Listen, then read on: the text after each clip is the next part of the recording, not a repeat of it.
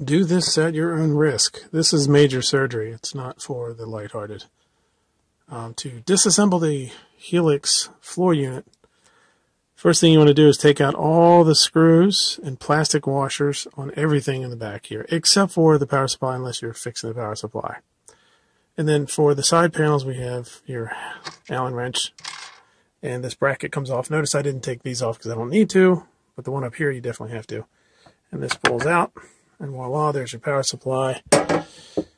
Then we can get into the other part of, in my case, fixing the jog or joystick button again. And here's your power supply. This is going to be the first thing I'm going to disconnect here from this motherboard.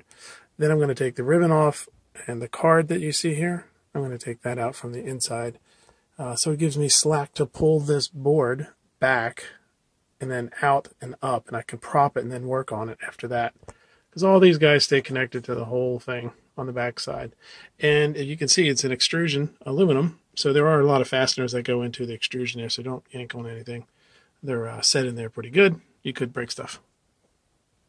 Now you can see the power supply here. I used a screwdriver to push the cable and separate the two so that the power supply cable is laying below but still connected on this end. Now we can see, using these standoffs, I can pull the whole assembly out of the sockets now. And then the next step is exposed itself here. Got a cable that's tied it in under here, and here's the card I'm going to remove, or not remove completely. Everything's going to remain glued and cabled. I don't want to undo any of the glue here, but these little standoffs, take a little pair of pliers and you pinch that and push it through, and then you can separate the card that sits on these ribbon connectors. Now that the card is slid out of place, notice the connector that goes back here. One's volume and one's jog by my thumb here. So I have to unscrew the one of those to allow enough room to pull this entire circuit board upward. Now to give you another view from the back side here with the headphone volume removed, you can see the long two white cables. That was kind of causing a tension point for me not to be able to pull the board up. And there's the daughter card that I have disassembled. Now the culprit I'm working on is right there, which is 4 screws I'll have to lift up to get to the jog switch or the joystick. Here's the magic joystick that has all these great problems with the soldering of these wired connections. There's 2 screws down in here that you remove, and then see if I can show it on the camera properly. It comes out because I've already taken the screws out, and then here is the device, and here's where I have to resolder. A lot of use on this switch, let me tell you. I hope after I solder it all works. I'll let you know.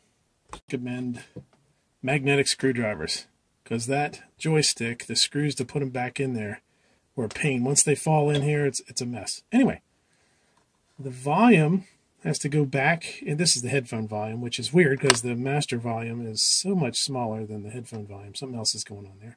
So that has to go in first, and then this piece has to come down and get slid back into the holes, and then I can process putting the card, the daughter card, back into the slot.